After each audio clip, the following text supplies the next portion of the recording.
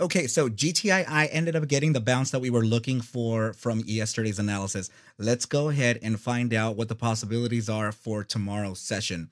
What is up, you guys? Thank you so much for stopping by once again. This is ARCa coming at you with a GTII, technicals, raw price action, and statistical thread of analysis on this Hump Day Wednesday. Before we get started, please make sure to subscribe to the channel, like the video, and share the video with a friend so that you and them could consider joining our trading community and Discord called ARCa Bulls. With that said, let's dive right into the charts. Okay, so we're looking at GTII on the 5-day chart here, and this is of particular importance because we were actually looking for what happened after the closure of this massive candle here. Okay, you guys, so what we ended up doing is that momentum is still pivoted towards the upside. We have a little bit of weakness, of course, in regards to this large red candle here, right?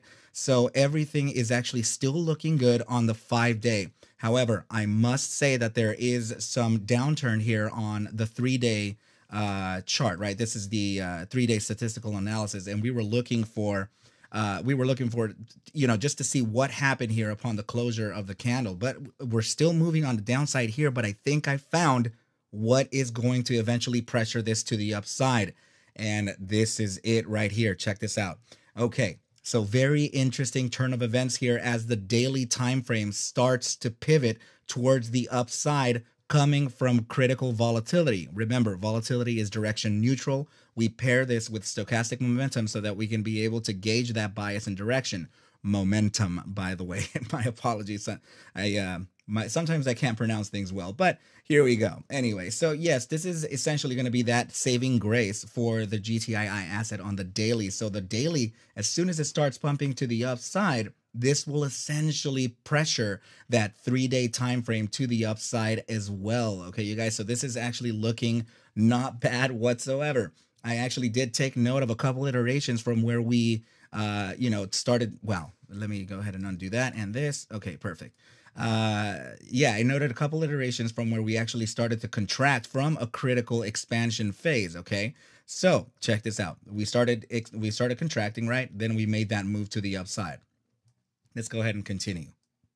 Okay, so we actually started to contract here to the downside, right? And then we made that massive move to the upside.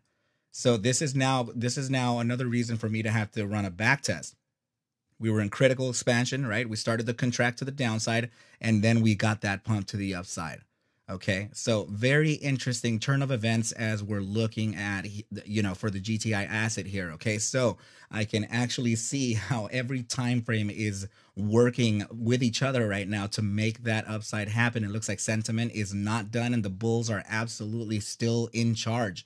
Okay, so another thing that I wanted to talk to you about is in particular I know you guys like to see this, so I'm just going to show you. Okay, so this is the fractal side of the time fractals, right? So I wanted to just point out something not to do with the fractals, okay, but I wanted to show you what's happening with price action as we're moving, right? So it looks like this pump to the upside that we had actually started happening a little bit later.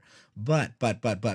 So let's go ahead and now reference why we faced the resistance that we did today. Okay, so just like I mentioned earlier, okay, I'm talking about previous videos and all that good stuff.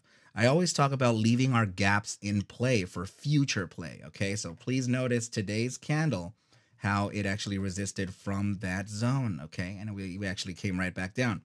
So everything is still looking good. I wouldn't panic whatsoever. I think this is just a technical area for us to just face some resistance followed by a continuation to the upside. But we have to validate this, okay? Because upon this rejection, there can be some slight downside, some slight sideways or consolidation before we can actually make that upside move. Okay, so it's very important that we must practice some patience within the price action happening for GTII. Okay, so another thing is that if you're very curious to see how the price action is moving, we were looking at yesterday the potential of bouncing from that area of about 163 to 164, or I believe it was actually 165 according to the 1.618. Yeah, 165 to about 163. So the bounce ended up happening today. Unfortunately, the bounce happened from 160, I think. Let's see what the low is. You can see the low of the candle right up here. Okay, so yeah, it looks like it was a low of about $1.60. Not too shabby, right? So we actually did get that move, and now as you can see how the price action is moving from when we were talking about this is actually still moving in that manner that we were looking at, right? Now, again, I'm not exactly sure that we're actually just going to move to the upside from here.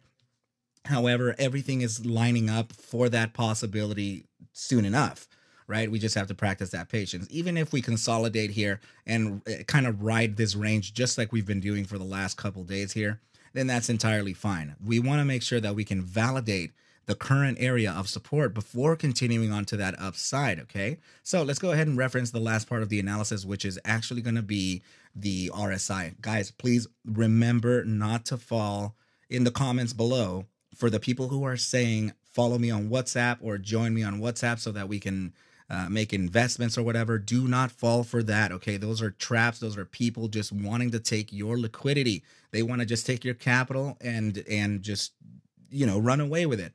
The helpline, the text me, guys, I would never provide my information on my handle, okay? So please rest assured that it is not me, and I would like for you to stay away from those people at all costs, okay? Stay away. Do not contact them whatsoever, okay, you guys? So, yes, so let's go ahead and continue on with the analysis here. This is the RSI 30-minute immediate short-term time frame, and we can see actually that we're about to face a little bit of support right down here. And in reference to the price action, it looks like we could actually come right back down to test that area of about 165, 163 again before a continuation on.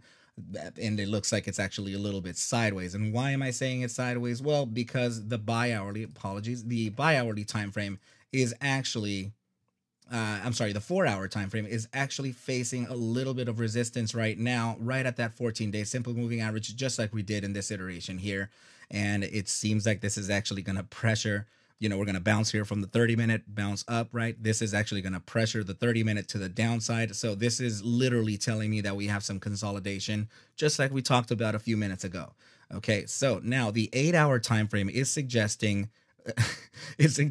an upside, okay? So just like I said here, we're going to face that downside before a bounce, right? The 4 hours, the 4 hours is essentially going to find that resistance, pressure the 30-minute down, and then this is going to pressure the 4-hour up, right? And then we're going to face that resistance from the 14-day simple moving average at the gravitational zone of the bear weakness percentile.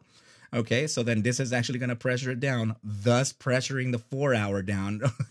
So you can see, I hope that you can kind of like, I know it's hard to see it the way I do. A lot of people actually tell me that I have an interesting way of looking at the markets and looking at price action. I get it, but I'm trying to explain to you how I see it, right? So this is literally telling me that we have some sideways price action, slightly bearish, slightly bullish, just like we talked about. Okay, so here's another hint from the daily time frame. You're actually looking at slight bearishness, very, very tiny pivot here. You guys know I don't like these little pivots, right? They don't usually succeed, right? So, and another hint that we're getting is from the 14-day simple moving average, suggesting a slight bit of upside. Okay, so this looks to be slightly corrective before a continuation on, and I don't want to say onwards and upwards, right? Because this is actually just some consolidation. So what I do have to say is that while we consolidate and we're facing this, you know, this teeth grinding sideways price action here, in doing so, we're actually gonna pressure all of the volatility. I'm talking about from the daily iteration. We're gonna pressure this even further down, creating more contraction, and this would essentially start to correct and pivot towards the upside. Okay, so this pressure that we're facing by trading sideways is not bad. I'm actually encouraging it so that we can be able to continue on to the upside in a better manner, or in a healthy perspective, right? So again, you guys, please, actually, if you are interested in charting alongside me, right, like we cover all these videos every single day, so go ahead and refer to the links in the description below, and you will find the TradingView software link. Okay, it would help my trading future out greatly if you did start an account with them. They do have free accounts and paid subscriptions as well. Okay, so I've noticed that there's a lot of people in Twitter who have actually shared their drawings with me and shared their perspectives, and we talk back and forth about this stuff. So you can always do that. Okay, you guys.